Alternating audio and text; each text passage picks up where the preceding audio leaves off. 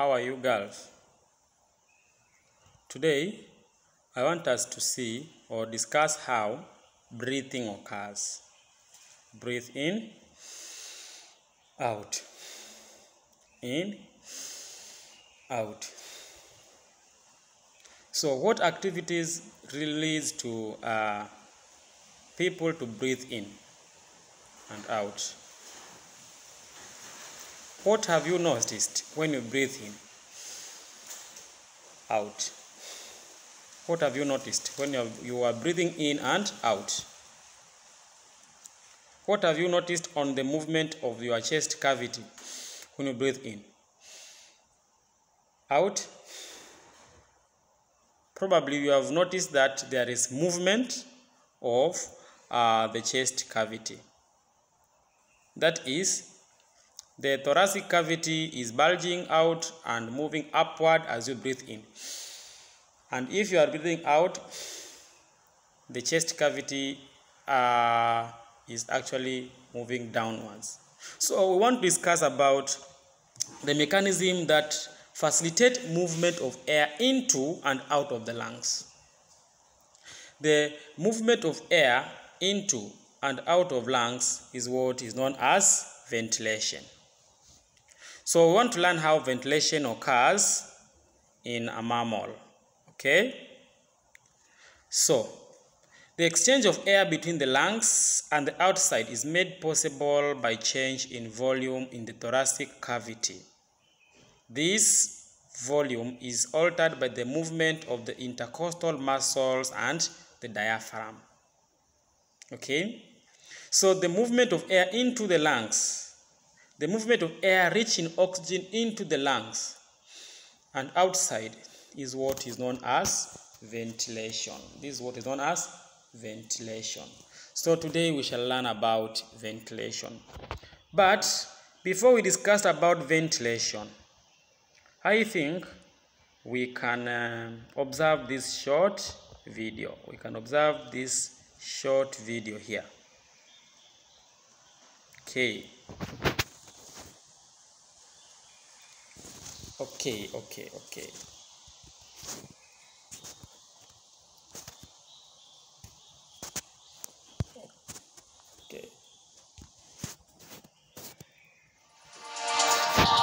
Mechanics of breathing. Consciously take a breath and think about the fact that there are 10 different muscle groups working together to make this happen. These muscle groups include the diaphragm and intercostal muscles. The main muscle used for breathing is the diaphragm. The diaphragm is a dome-shaped structure consisting of several large muscles, which is sandwiched between the chest cavity, containing the lungs and the rib cage, and the abdomen, containing the digestive system, including your stomach. The muscles that move the rib cage itself are the internal and external intercostal muscles. They are each attached to the ribs and run between them. To inhale air, the diaphragm contracts and moves down, while the external intercostal muscles contract, forcing the rib cage up and out. The combined effect of the diaphragm and intercostal muscles increases the volume of the chest cavity and expands the lungs. This expansion of the lungs increases their volume, reducing the pressure within them, causing air to be drawn in. This action is similar to a piston sucking petrol into a car engine. In normal breathing, we use around 25% of our lung capacity, which is called our tidal volume.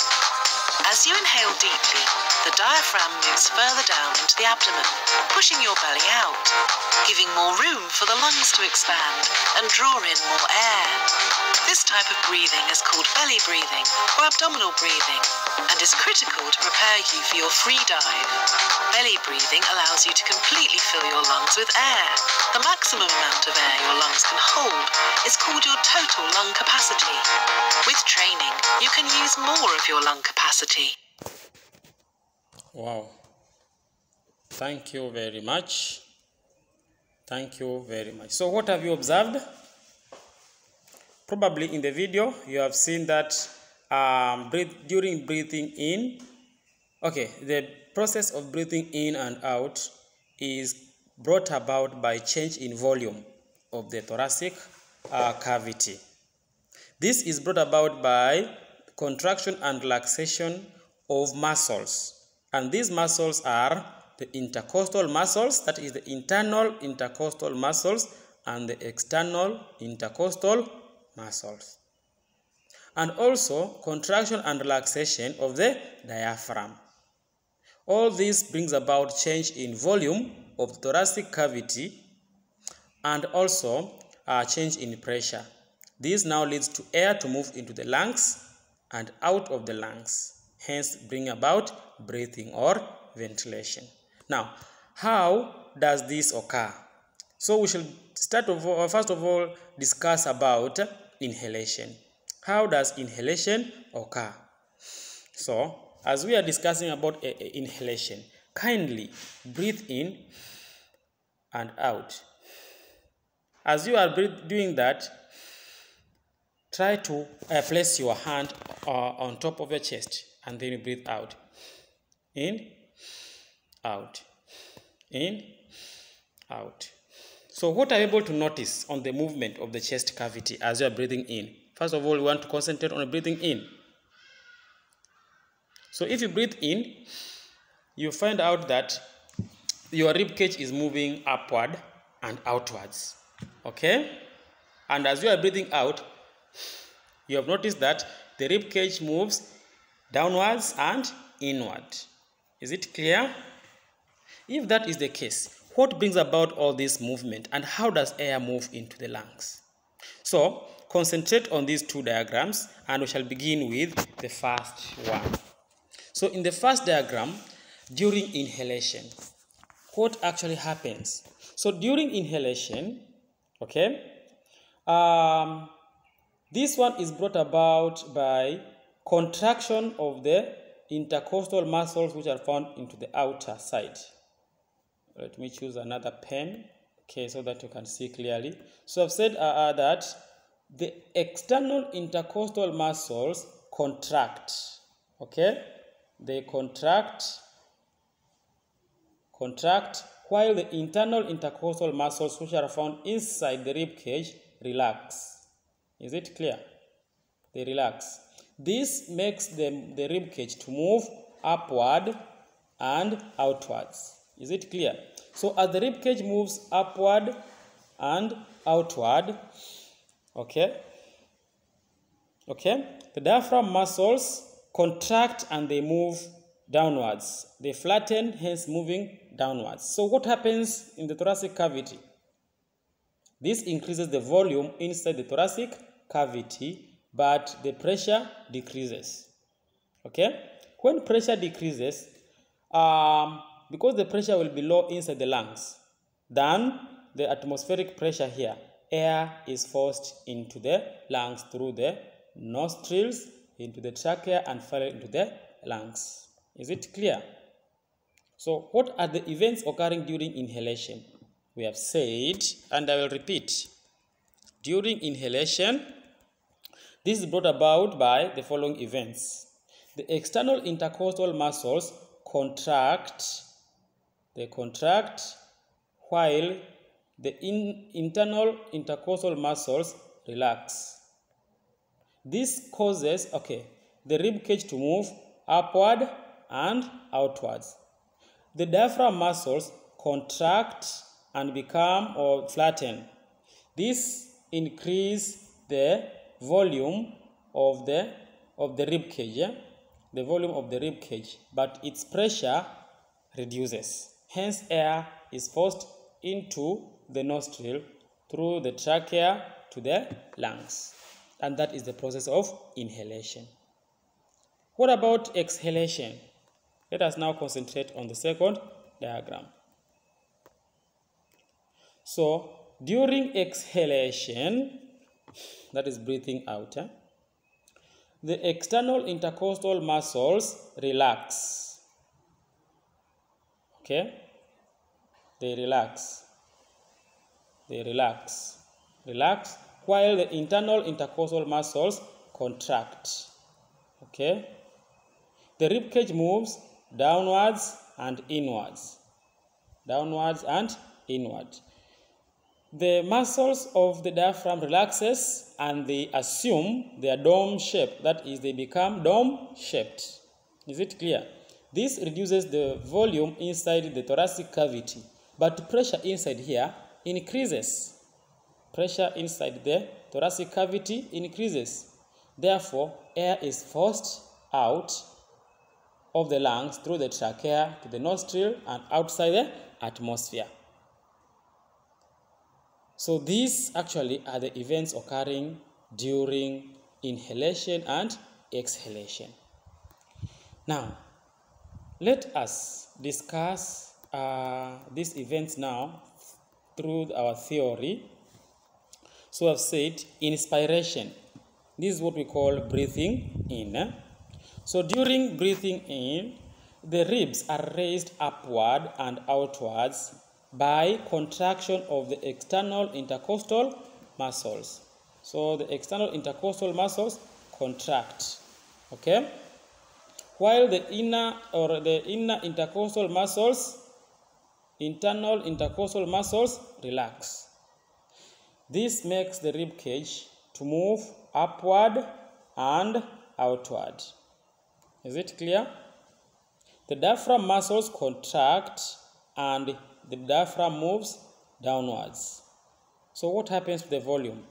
The volume of the thoracic cavity increases, but pressure reduces. Therefore, air rushes into the lungs from the outside through the nostrils, the trachea, and finally into the alveoli. When in the alveoli, gaseous exchange occurs. Okay? Good. Now, what about expiration? What about exhalation? Expiration is also known as exhalation. So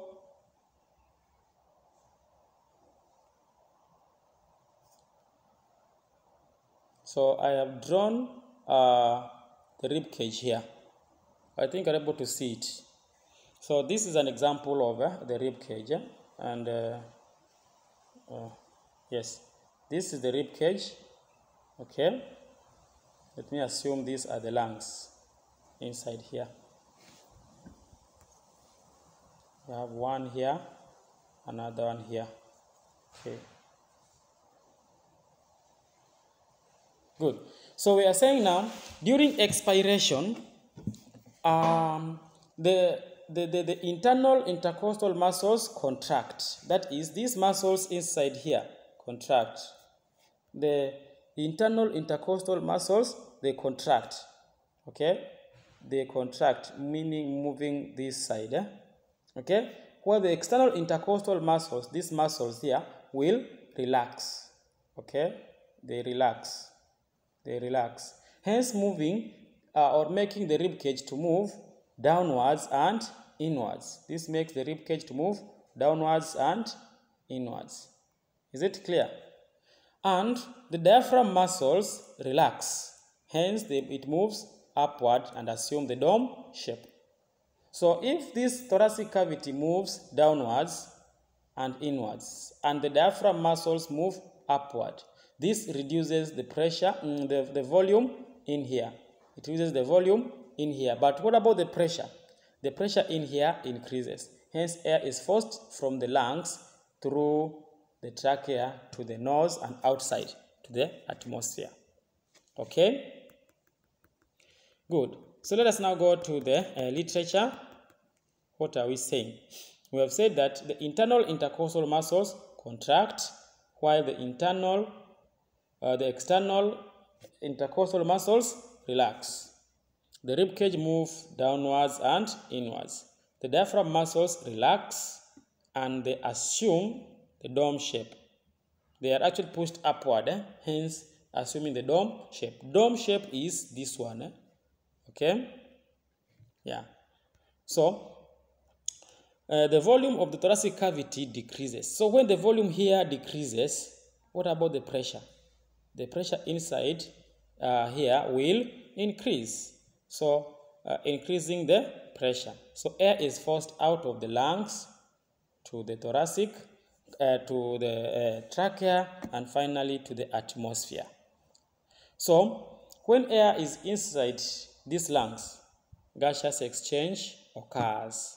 So the air which is exhaled usually has got more carbon dioxide than the one which was inhaled, and it has got less oxygen than the one which was initially inhaled.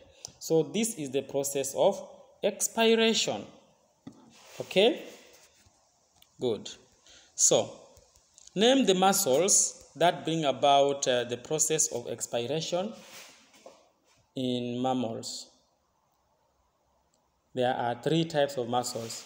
We have the external intercostal muscles, the internal intercostal muscles, and the diaphragm. Okay? What events brings about inhalation? We have said that during inhalation, external intercostal muscles contract while internal intercostal muscles relax. This makes the ribcage to move outwards and upwards. Okay?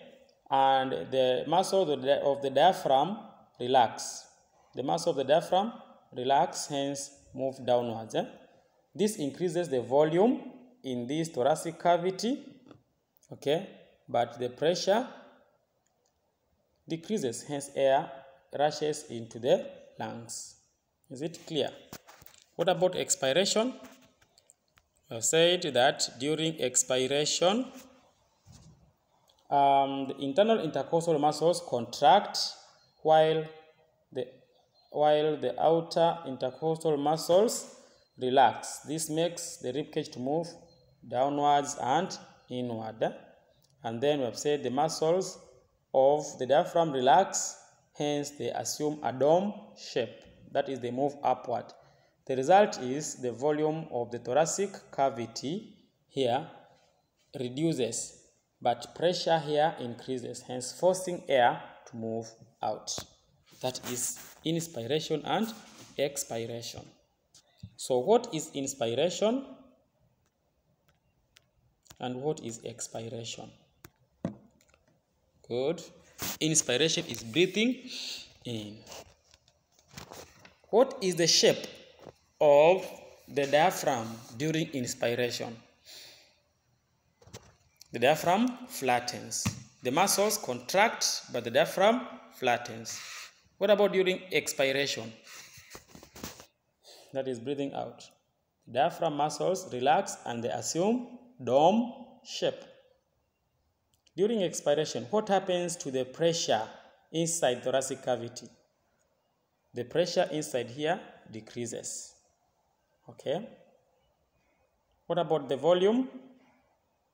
The volume or the pressure inside here increases. What about the volume? The volume decreases, but pressure increases, hence forcing air to move outside the lungs. Okay?